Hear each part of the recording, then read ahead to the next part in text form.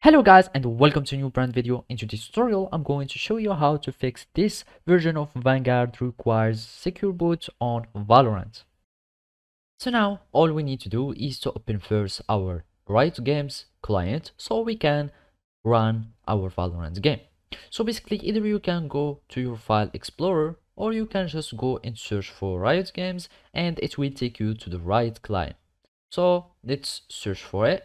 So basically you need just to go to your local C desk or local D, depends where you have been installed your Riot client, and then search for the games. In my case I have it here in this here, and the Riot Games, and then just go for the Riot client and then you can open your Riot Games client. And now we will just wait to open, and then you will need just to sign in with your credentials.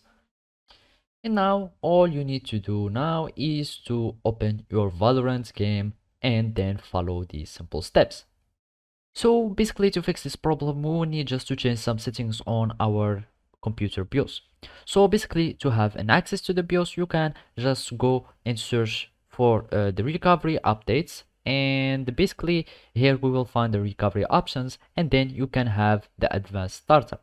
So basically on the advanced startup it will take you to the BIOS menu, and when you are going to get the BIOS you will find something similar to that. So basically the idea is to have our secure boot and our device security here, our security processor or the TPM, and our secure boot that should be on. So basically after going to your BIOS you can also just search for in Google how to get the secure boot and the TPM.